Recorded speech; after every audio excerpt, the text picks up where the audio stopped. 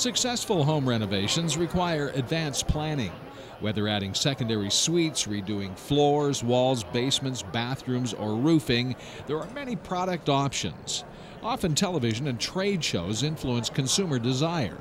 There's now engineered flooring, there is the typical hardwood flooring coming down to smaller sizes, new plumbing, new taps. It's just phenomenal what's out there now, and definitely have a plan before you do that. Because if you don't have a plan, you're going to be spending a lot of extra money. You're saying you can easily really overspend. Oh, always. Energy efficiency has long been part of home renovations, and today it includes windows and doors with style.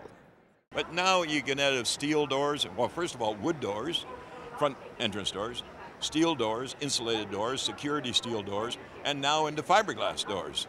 And fiberglass doors that you can stain or you can paint.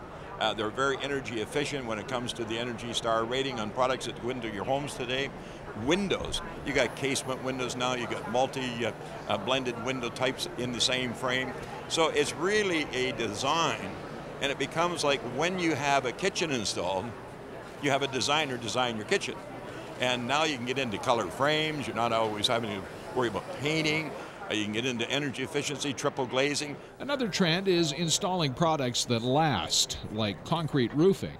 Well, we notice people are now looking into products of going long-term, low-maintenance products.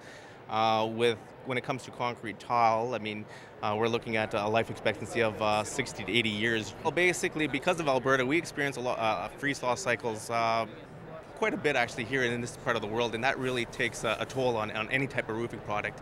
So whatever the desired renovations, the experts say planning and budgeting are imperative.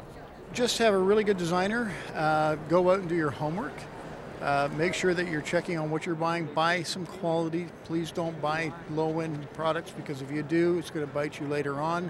Spend the money now. Have a budget and add a little bit percentage, maybe 10 or 20% to that budget, so that you can buy superior products that are going to last a long time.